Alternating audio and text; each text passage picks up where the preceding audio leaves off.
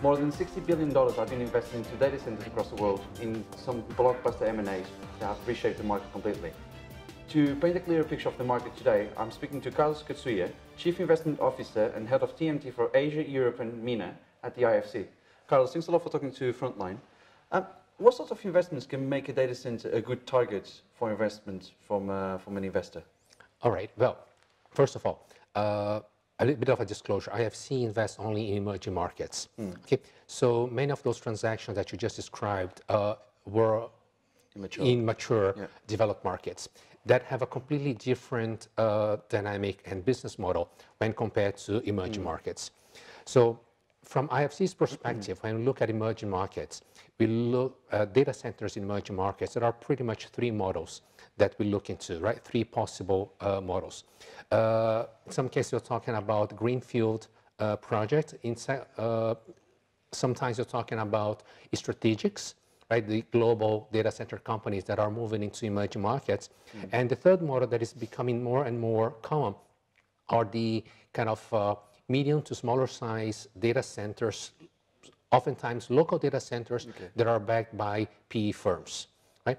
And oftentimes those are the data centers that are eventually sold to the strategics once they decide to move into those markets. From an investor's perspective, the way that we look into this is that we try to be more strategic than opportunistic. An institution like IFC, I mean. So in that sense, we look into providing debt and equity investment. When we're talking about greenfield companies or those backed by strategics, we usually look at it as more of an equity opportunity because we believe that there is a bit of a chicken and the egg situation. Those data centers usually have difficulty in attracting the initial capital that is necessary for them to start construction because they don't have a sale contract signed yet. And they can't usually find clients until they are able to show some construction.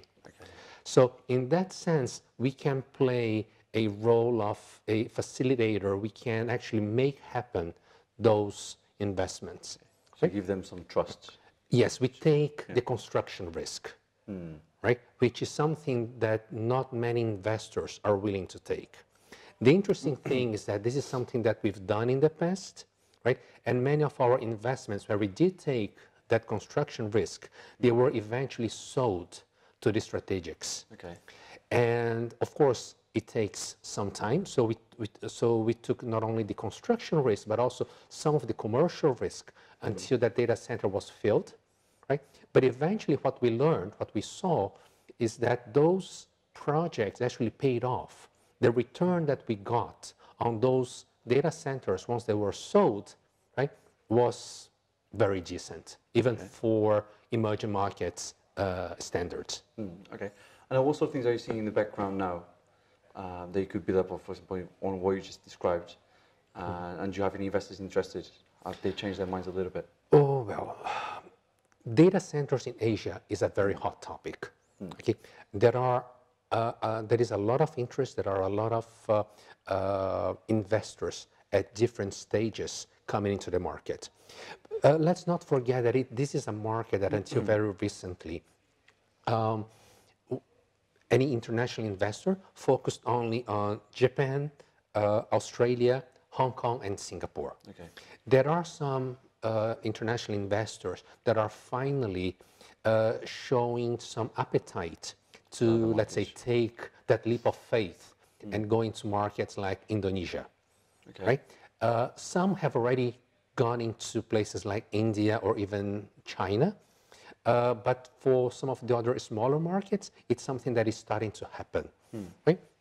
So I think this is a common trend that we are seeing across the globe, and it's actually finally happening here in Asia. Right? And the amounts involved are significant, and we are seeing, especially... By significant, you mean hundreds of millions or billions? We're talking about, it's more about on the multiple side and on the size of the facilities. Okay. Right? we are starting to see quite a few transactions that would involve data centers larger than 30 megawatts. Okay. Okay, So so this is getting to a good scale.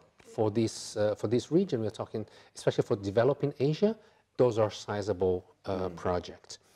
And as I was saying, some of those data centers, especially those backed by funds, we're talking about some large, deep-pocketed names behind those projects. So you have people like TPG, Bain, right? They are coming to the market, right? From an institution like IFC's perspective, that is, we see that we welcome that kind of movement, because we are firmly convinced that infrastructure sharing, which includes data centers, right, is an important enabler for the whole connectivity ecosystem. And second, if we are to invest in any of those projects, we want to do it with, we like to do it with financial investors whose interests are aligned to ours. These are projects that we feel very comfortable in supporting. Okay. Then at the beginning, when you mentioned the smaller data centers actually doing quite well, are you talking about sort of edge data centers, more on the edge side of things, or just smaller facilities? More smaller facilities. Okay. Smaller facilities. And many of them actually took a while to build up. Not so much to build up, but to fill it. Okay. Right? So, for example, Indonesia, right? I've been in Asia for almost 7 years. For the last, I would say, 5, 6 years, Indonesia has been the next big thing, right, to happen. Right? Data centers in Indonesia, like every time you go to I went to Indonesia, it's like, oh no, it is about to explode, and it didn't. Right? In the last 12 to 18 months, at least a couple of those data centers that were kind of in that limbo, right? They really took off. Right? So we are really starting to see that movement to happen, that promise to finally materialize. And the same way that it's happening in Indonesia, it will probably happen in many other markets. So the potential, right, is finally starting to happen. With Indonesia, there were some regulatory changes that also propelled this, wasn't there? Yes. As of mid-2017, the regulation that required the data to be held onshore, right, became effective. That had been known already for a while, right? But I think many players didn't take it very seriously. Quite a few of them actually told us that they didn't believe that it would be enforceable, right? That the government would not be willing to enforce that regulation. I think what happened was a combination of maybe the government being more effective than they thought, but also combined to the fact that data traffic in Indonesia has grown so much, right? That a lot of the players have decided to bet on the capabilities of data centers built onshore. Okay, and we've seen some of those regulatory changes as well, especially in China, with the policy that they need to stay within China, mainland China. Do you expect it to see in more countries around Asia, and then consequently build up this data center demand? Yes.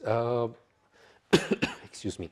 I believe there will be, let's say, more data centers being built across Asia. I'm not so sure the kind of role that regulations requiring data to be held onshore, how much, what will be the impact of those regulations on having those data centers built. In theory, it is positive, okay? But as in the case of Indonesia, many of the countries across the region have an issue of not being able to enforce that kind of regulation. Okay, Carlos, sounds good. Thanks a lot for talking to me. Don't forget you can follow Data Economy on Twitter, Facebook and LinkedIn, and also visit the website on www.data-economy.com.